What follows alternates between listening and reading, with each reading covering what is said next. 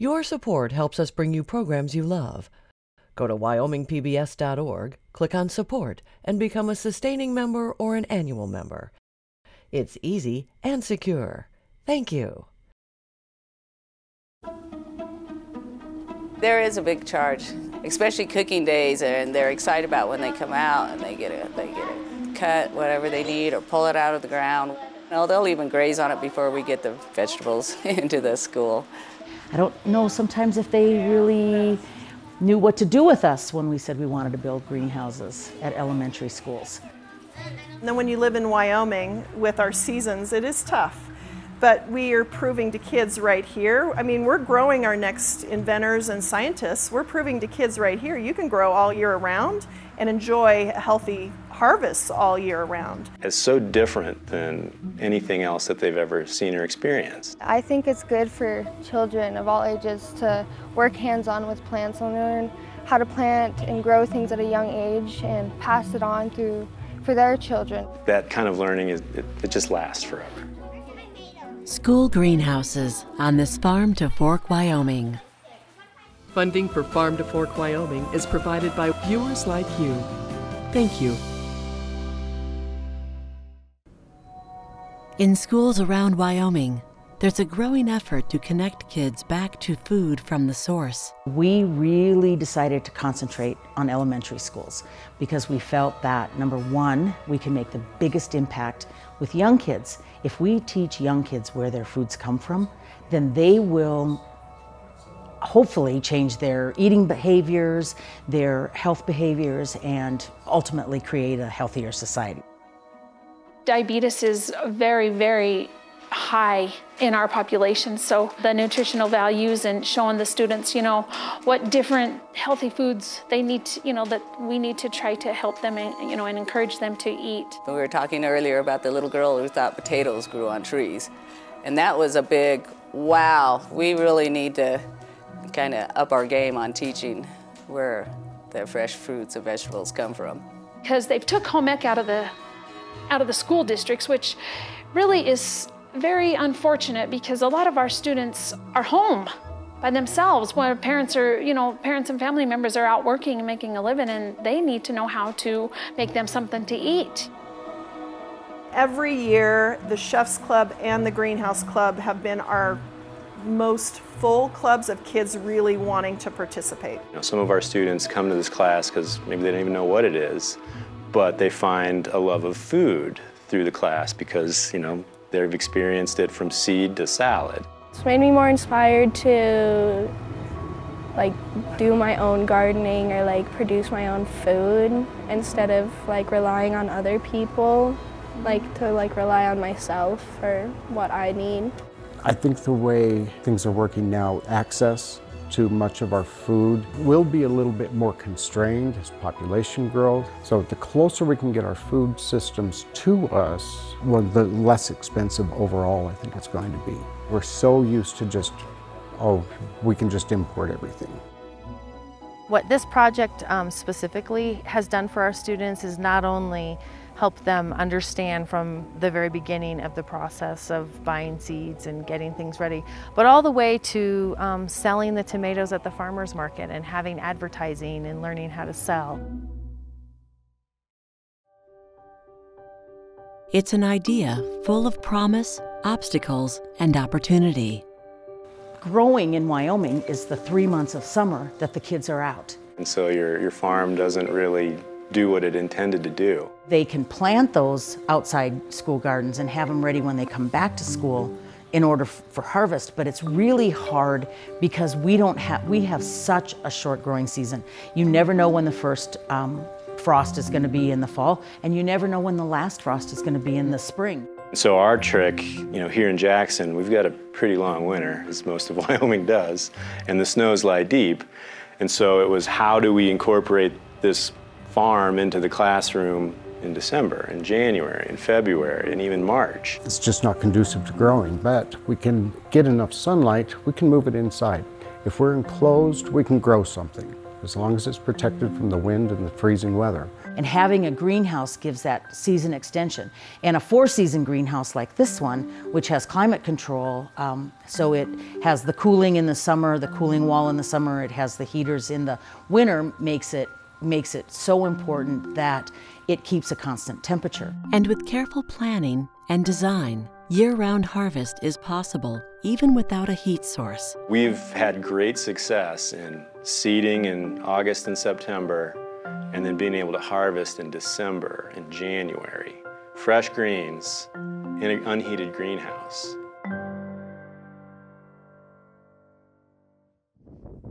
From Arapahoe to Jackson and Casper, each school has found a different path to success. The Casper Community Greenhouse Project has filled a void in stewardship for a couple of schools. The Casper Community Greenhouse Project started about 2012, and their hope was to do community gardens and teaching facilities, greenhouses, so that we could grow year-round and let people know where their food came from, etc. And there were some other projects that were going on that kind of fulfilled some of those needs, so we really decided to concentrate on elementary schools. We've been working with Principal Logan for quite some time. They had a greenhouse already. Hey friends, let's take this into Miss Red so she can make your salad. All right. They were instrumental in coming in and getting that set up, getting things starting, getting it to be producing. And so what we did was just kind of help them. We partnered with several different people, the FFA from the high school, Starlane School, some other ones to kind of build and plant and grow and build their outdoor learning center. Well then, obviously, the school district decided to close some schools. Fortunately, the greenhouse commitment was able to continue. We had promised that when they moved into whatever their new school, we would help them build a full classroom-style teaching greenhouse. So as we moved, we were able to put this greenhouse that's twice the size of the first original greenhouse at Mills. And it has been up, now we're in our second year of starting to really have great production. But it took some time. This building took a while to get built, and there were some issues with some of the land, and so in the middle of that, we did work with Evansville Elementary School, so we now have 2. Both of these greenhouses are now part of the school day and after-school activities. Like that one. Right. Do you see it? We have a working greenhouse club that meets weekly. They plant, they study the plants, they look at all the different systems so they can see many different systems that will provide food. With that, they then also take the produce from here and they cook it in their chef's clubs. So we have a couple clubs that run just out of this greenhouse. Now it's in full glory, so to speak. It's up and running, and now we're working on getting it into full production. And the day-to-day functioning of these greenhouses is sustained by a greenhouse manager. That's where I came in mainly, was to monitor the systems. Here we have the hydroponic system, as well as our soil beds. This was originally an aquaponic system, but it's called a flood and drain. We have a reservoir. This ordinarily, if it were an aquaponic, it would accommodate fish. This would be a fish tank. The tray fills with water and then it drains. And then it refills, of course, the nutrients. The roots are bathed in a nutrient solution.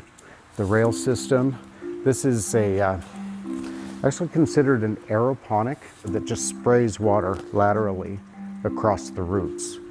And then the roots themselves, they just grow down into the nutrient solution. In here we're just using a simple liquid nutrients. It's a 2-part system we use. The first one provides mostly your nitrogen and the majority of what you need for good healthy green growth. Then there's a secondary which adds a little more of the phosphorus, which is necessary for fruiting.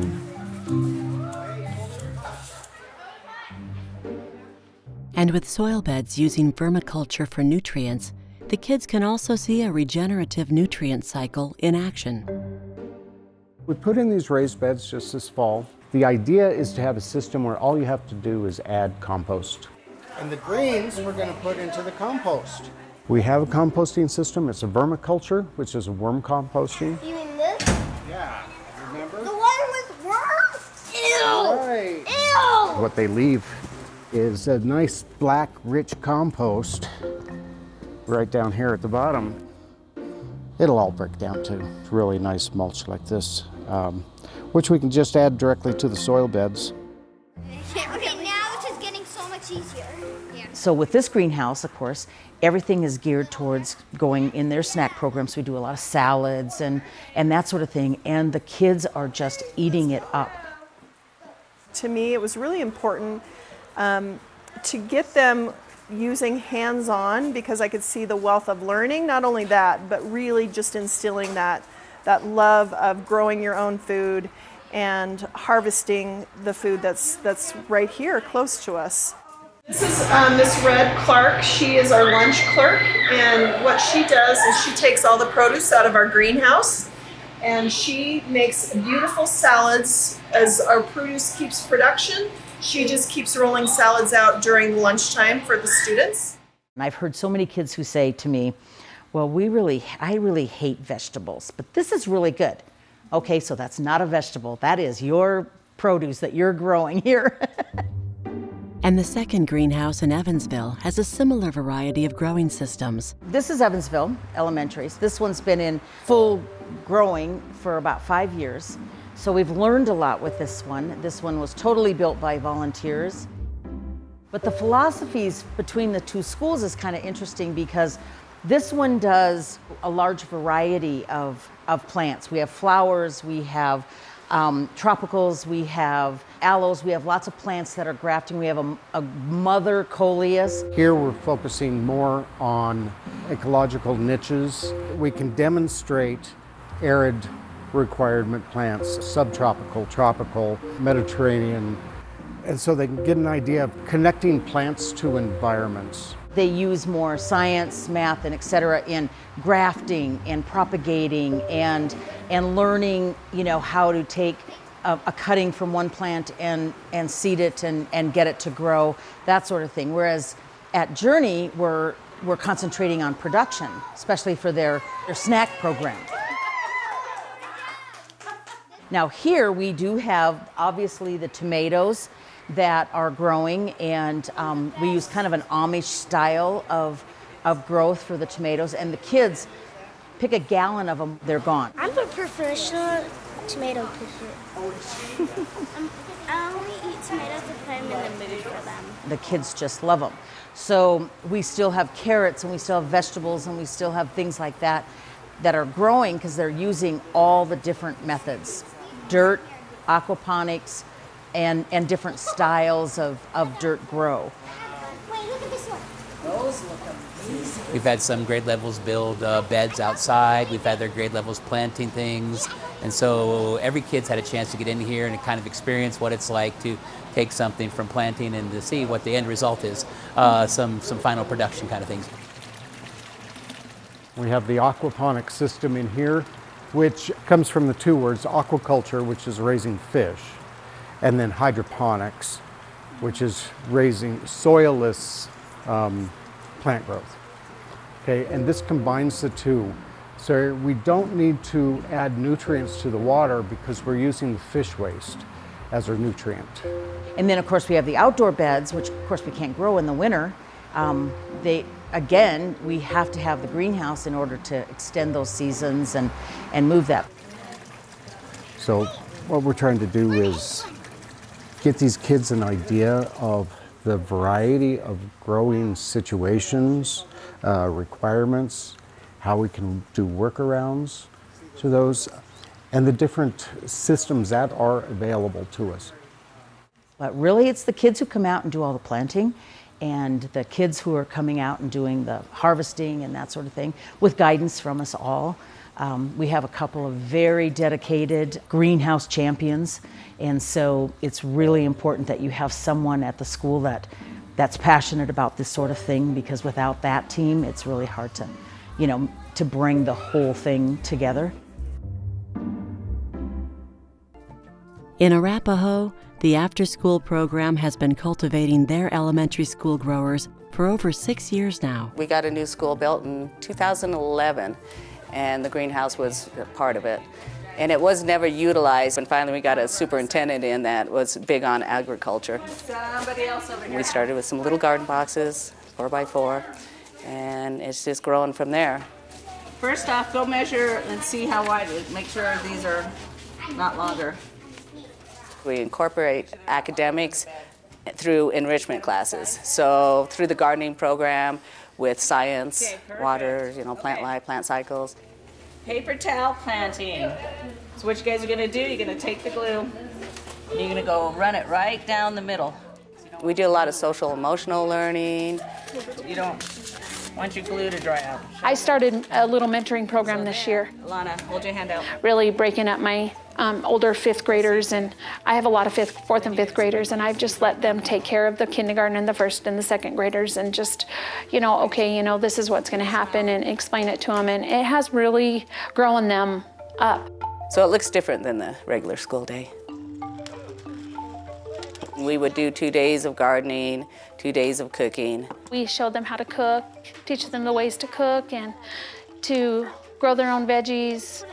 And then the Charlie Cart has a curriculum too, and a lot of that is fresh cooking. So, like the parsley, a lot of herbs, fresh herbs. So the kids will come out and pick the herbs, and then we'll go back and cook with it. Wait, do we break up the leaves too?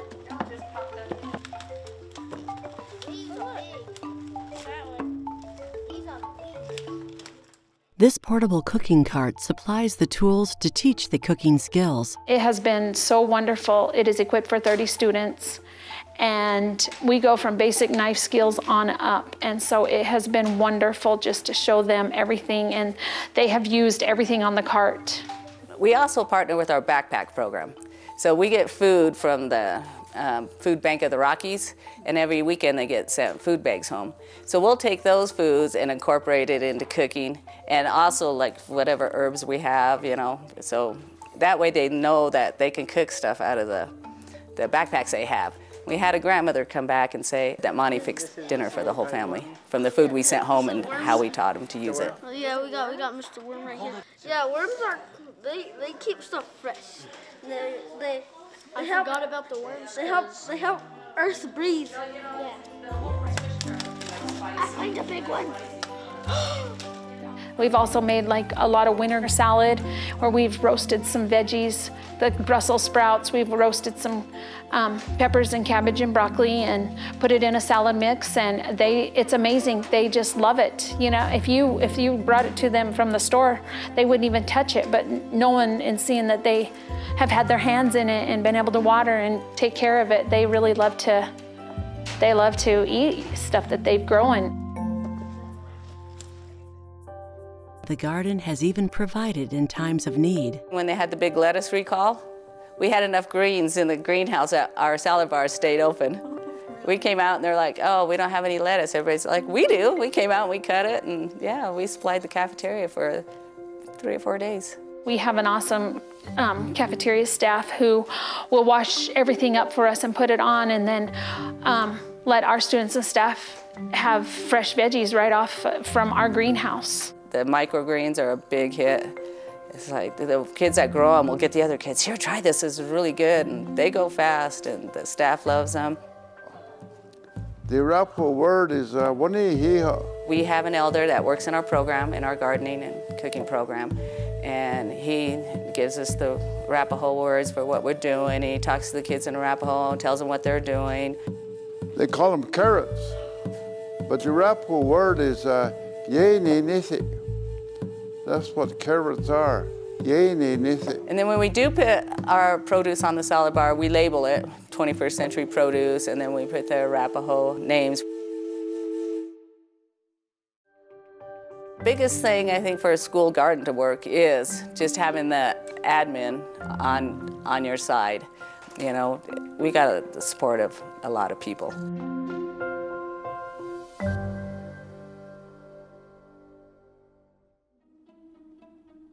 In Jackson, The Summit High School science teacher has put the greenhouse at the heart of his curriculum. I've taught out of a textbook before. I've taught using web resources and video before, but there's no substitute for doing it yourself. We've had other greenhouses in the district that have not been as successful as Brian's, and I think what it really comes down to in my kind of perspective on it is really that teacher-driven passion and then the supports and the resources to back it up. And my neighbor teacher, Susan Mick, was like, hey, let's plant a garden this morning. It's a nice day out. And I was like, brilliant, you know? And we started, and then, of course, left for the summer. Came back, full of weeds. The kids were excited to pull carrots out of the ground. So it was kind of like, aha, that was good, and we didn't have to get a school bus to go outside and do that. I want to do more of this. Yeah, in the garden, digging up plants. It's amazing. And so we just started building more garden beds. And I'd say most science standards could easily be taught in the framework of a garden, because it's the unified view of all of these sciences woven together, and life is coming out of it. I mean, if you can't find a way to use that in biology, earth science, environmental science, physical science, I don't know where you can find a way to cover those standards. You know, having students build an 18-day compost and literally turn it from dead plant material and nitrogen into workable soil, you'll never forget that.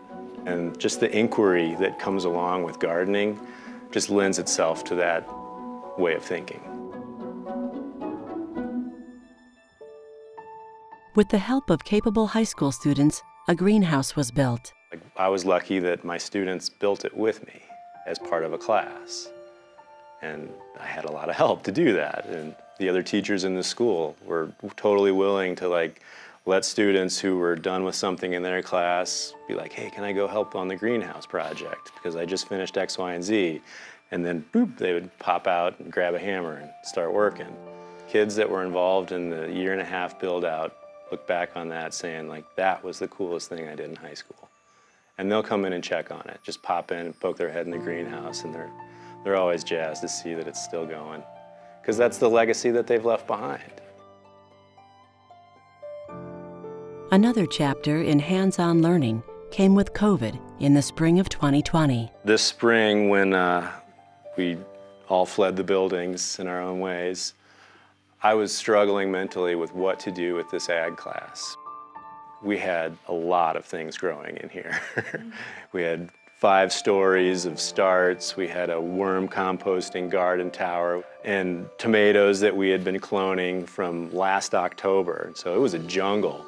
And then all of a sudden, poof, we're all out. And then realized, like, this actually might be kind of cool. What if every student starts a mini farm wherever they are? And so I put this very vague assignment out to them on a Zoom meeting: start a farm, grow something. And I was blown away by what the students were doing. You know, and it did go from like literally a shoebox full of dirt with some microgreens to full-on like vegetable farming. Like building compost, building beds, clearing rocks, you know, learning about frost tolerance and zapping their squash plants in like May. And it really was cool to have them all get engaged on their own like that. And then I was kind of zipping around, dropping off seeds covertly, like putting them on the doorstep and ringing the bell and running, and getting them the supplies that they didn't have, because I didn't want to make cost a prohibitive piece of this. You know, like, you were in school, you didn't have to buy your stuff. And the results were fantastic. We also have the luxury as an alternative school of creating a schedule and a small class size. And we also do a lot of social emotional education, provide experiences and opportunities for these kids to be kids and to socialize with a goal in mind and to move forward together. I think we all know that relationships are at the core of student success. And the stronger the relationship between the student and the teacher, the more effective the learning can be and the greater outcomes. And this is such a low-stakes environment to do that. You know, the garden. You mess up, that plant might not live, but guess what? I got 1,000 seeds over here. Redos are totally okay. And with agriculture, whether it's in a school, in your backyard, in a forest, you know, it's a great example of where just a little bit of intention and a little bit of a design can lead to amazing regenerative effects.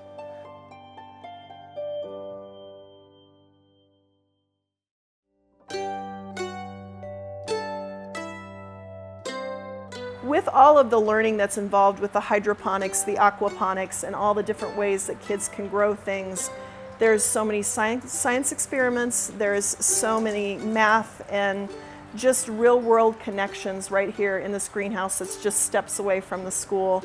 It's been an awesome program for our students just to teach hands-on, which most of our children are hands-on learners. They soon start to learn that that's the best way that they can learn, is to like try and fail and think and work together to find a solution, to move forward, and then to see that it works or it didn't work. Like, that's science right there. If we expose them to it now, it's lots of fun. You know, you pull a carrot out of the ground and it's a wow moment, you know? And then our hope is that they'll go on and move into the next phases at middle school, at high school, etc.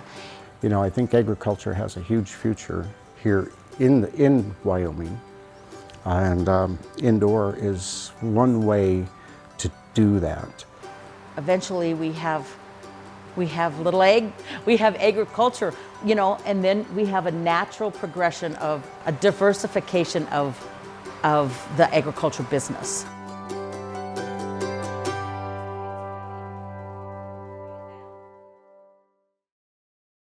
This episode of Farm to Fork Wyoming is available. Order online at shop.wyomingpbs.org. This program was produced by Wyoming PBS, which is solely responsible for its content. To learn more and watch Wyoming PBS programs online, visit us at wyomingpbs.org.